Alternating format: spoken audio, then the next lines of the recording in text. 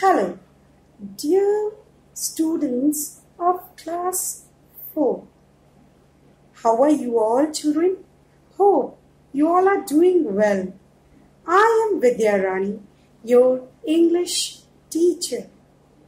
So children, today again I have come up with a video for you all, that is from Gulmohar book, chapter number 3, Tine and the Faraway Mountain. Children, in the earlier video of mine, we had done with part 1 and part 2 of same very chapter. So again, we will carry on the same very chapter with part 3. So children, before we start with the leftover story, let us quickly recapitulate what we had done in the earlier video of mine. Like children, this is the story about a girl whose name was what, children? Tine. She had a longing, a wish to become a potter. And finally, she fulfills her wish, being appointed as a potter in army. And how did she get that? Because during those days, women were not allowed to become a potter. What did she do, children?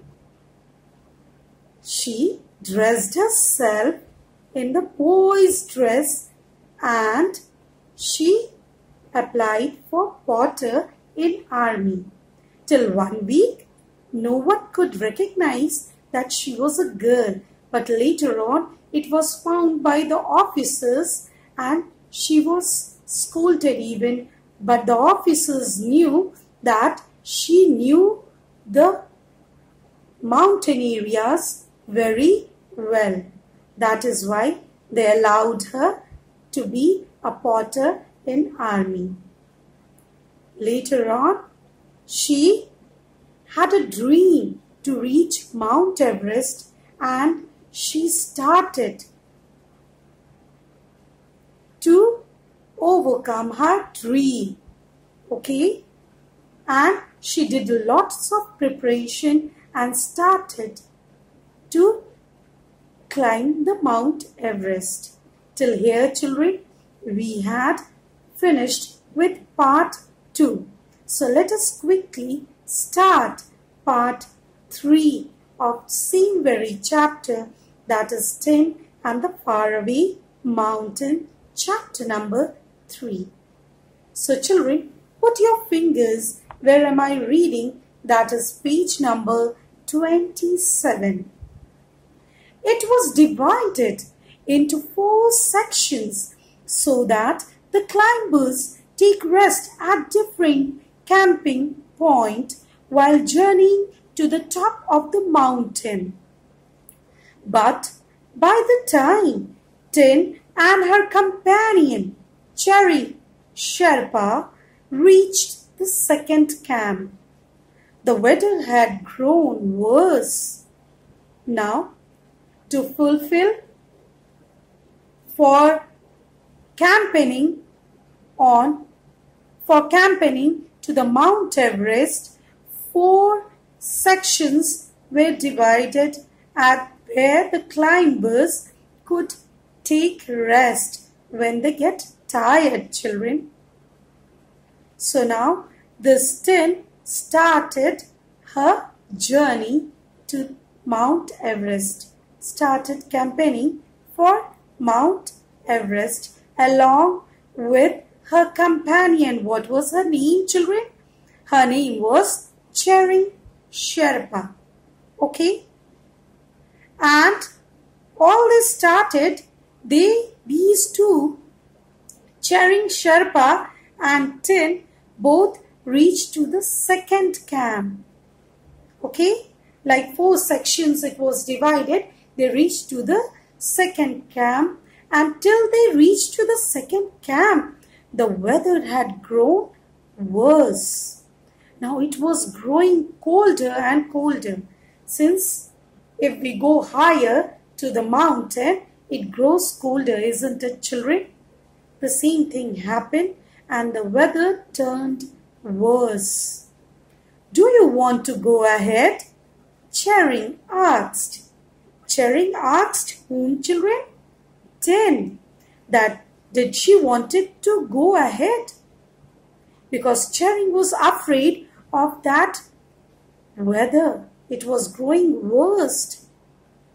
I don't think I will get another chance to do this, Tine replied. She could hear the magical whoosh growing louder and louder.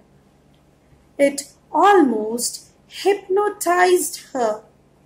Tine and Charing somehow managed to reach final camp.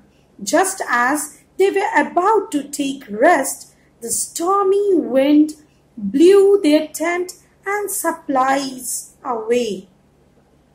Now when Charing asked Tine, children, that did she wanted to carry on with the campaigning because the situation was growing worse. The weather was growing worse.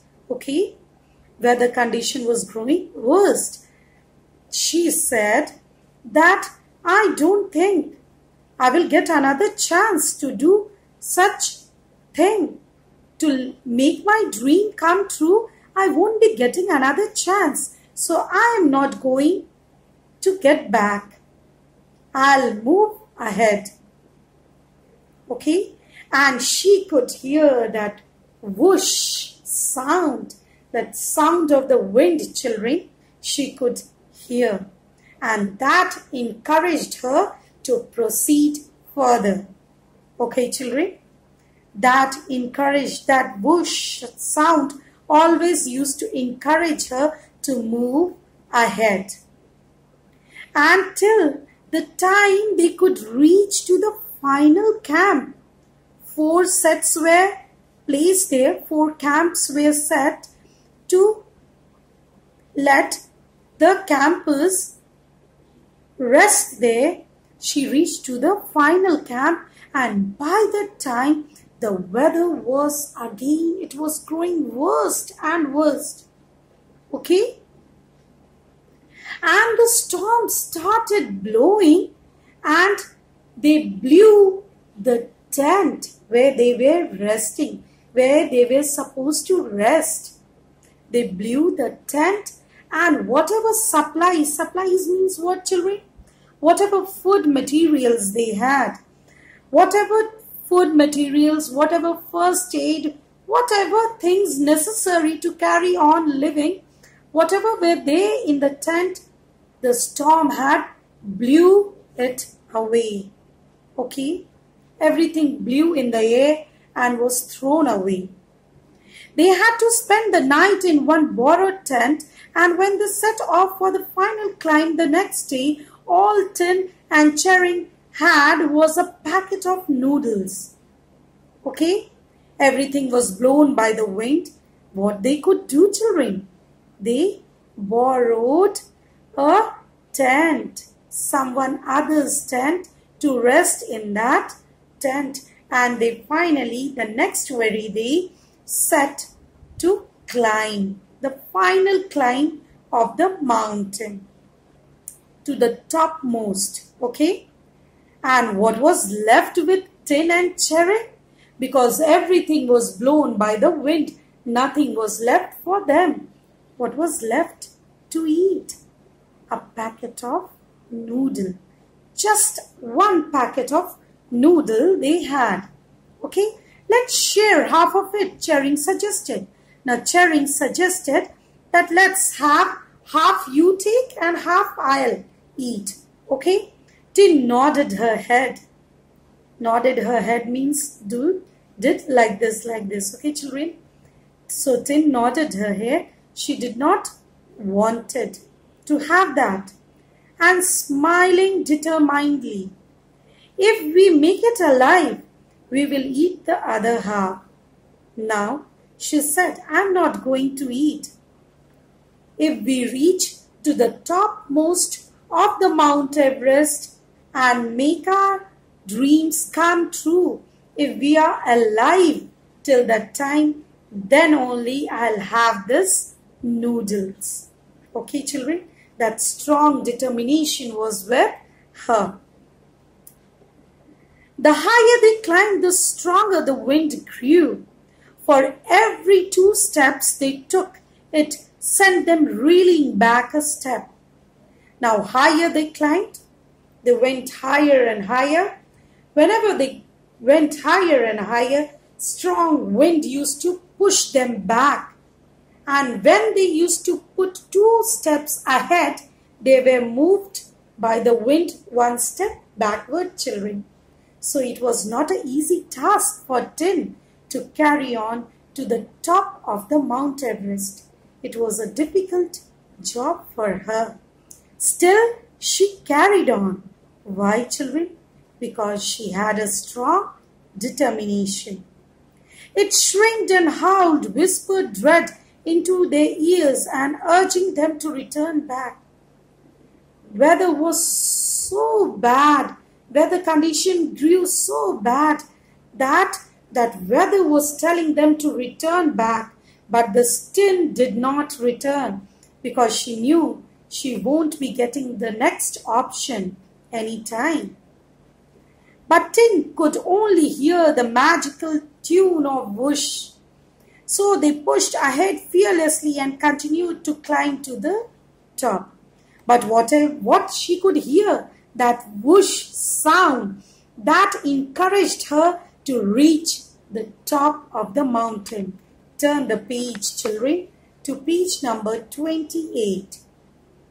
Finally, at 10:45 a.m. on 9th May 2011, Tine's effort was rewarded. She summited Mount Everest, the highest mountain in the world, the first woman from northeast of India to have done so. She had found her faraway mountain and was one with the sound that had called her all her life. Now finally, at 10:45 on 9th May, what happened, children? She finally reached Mount Everest and she was awarded for it because she was the first woman from northeast of India to have done so. She was the first woman. Such a proud moment was it for Tine, children. Just imagine. Okay. Now, finally, when she reached to the top of the Mount Everest, she had found her faraway mountain, those Mismi hills of Arunachal Pradesh, where she used to live before in Ichali. Okay, children, she could feel that faraway mountain and she could hear that sound. What sound, children? That whoosh sound which had called her whole life. This was the story of the Tine, children. She had a strong determination to reach till the top of the Mount Everest. So, children, this is a lesson for you all also, children. Nothing is impossible in this world. If you have a strong determination inside you, you can also achieve what you wish, what you dream. So, children, with this moral, I end this story. Hope you all must have enjoyed this beautiful, adventurous story. Children, keep reading this story. Learn all the new words of this story, the difficult spellings of this story, okay, this very chapter, and keep on reading so that your reading skill improves. Till then, children, take care. Bye.